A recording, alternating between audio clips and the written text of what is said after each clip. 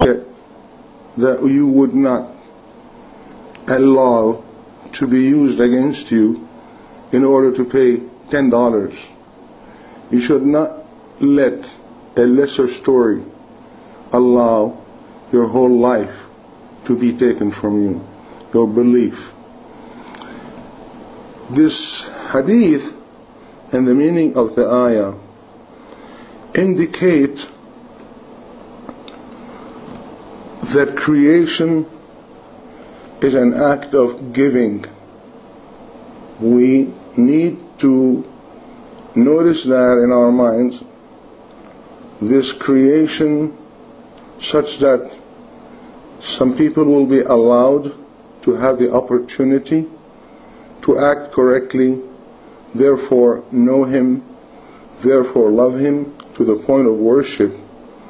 The end, the worship, is a bliss that starts in this life and ends eternally in the afterlife with it till eternity. This is an act of giving. So creation is out of generosity, to make people for no need, out of no need, to the Creator, to make entities that will have a consciousness and that will be able to achieve a high state of their own pleasure out of total giving and mercy. So this feeling and act of worship, we can see now how it has to do with a feeling coming from what is usually called by humans from the heart. It is not from the reason. It is not against reason. When you love your child, when you love your wife or your husband, we're talking about the heart. We're not talking that you love him with your brain, with your intellectual capacities.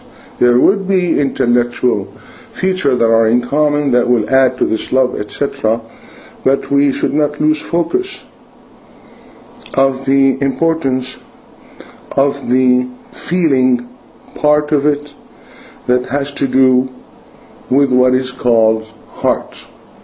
That's important in what we're going to continue now concerning a hadith by the Prophet ﷺ, where he says, God does not look at your bodies nor at your forms, rather He looks at your hearts. This section allows the Muslim to understand this hadith more. In this hadith, usually the Prophet and us, we understand how it applies to our sincerity with Him, to what we do when we are doing some deeds, some good deeds or not, when we're behaving in life. It's a direction to us that it is not the appearances that count, it's the sincerity, it's the heart. Now, when we're talking about worship, it allows a much deeper understanding. It allows us to continue the understanding that we started with. It's all based on a leaning of the heart. Our creation is with the potential of knowing, loving, leaning of the heart to the point of worship. So that worship is not the, even though it's called obedience without revolt, that obedience without revolt is the one that comes from love. That's what's important in it. Subduing some creature by force to worship is not the issue here. The issue here is the worship that comes willingly, with feeling. And we're now touching on the issue of willingly, with the freedom of choice. One is free not to accept, to be grateful.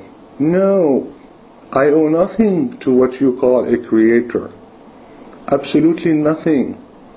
All this is by chance. All the happiness that ever occurred in my life, all the things that I enjoy in my body, in myself, in my surroundings, are total chance. I owe nothing to a superior being. A person is free to say that. Another person who has gone through the minimum attempt to examine, may I owe some gratitude to somebody? I think there's a big difference between the two. We're not here yet at the point of proving the existence of God. We're proving a person is different from another person. A person who passes by your house, receives something that pleases him, helps him, does not care to think if it was from you. And another person who does care and stop and say, let me think.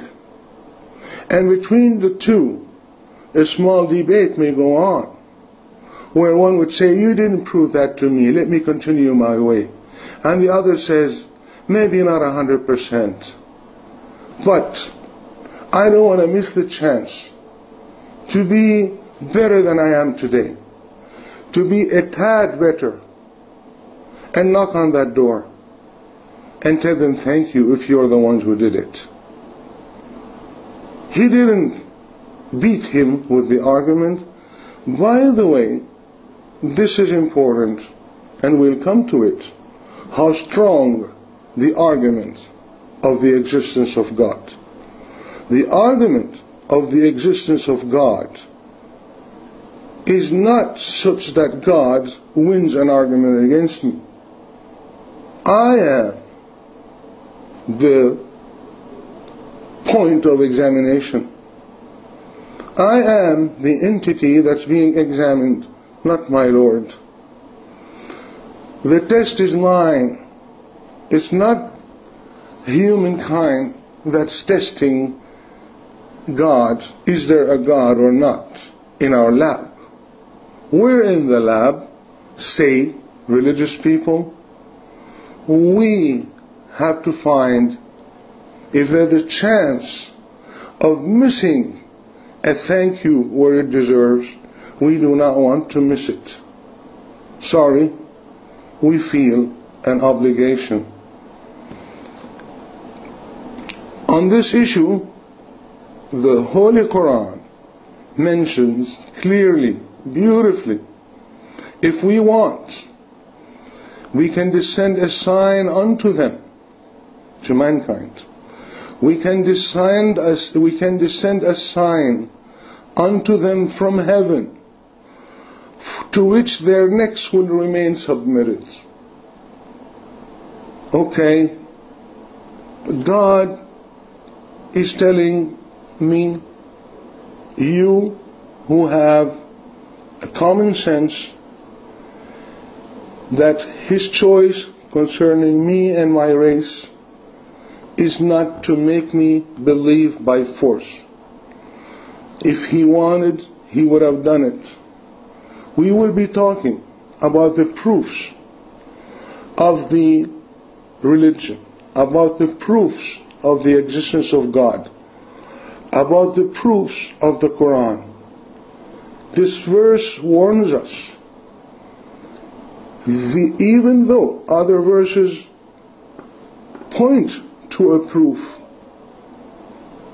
this verse, as well as the other verses, warns us not to go too much far-fetching to the utmost of debate, because it is not made to bend my mind and break it by force. There is no mathematical definite proof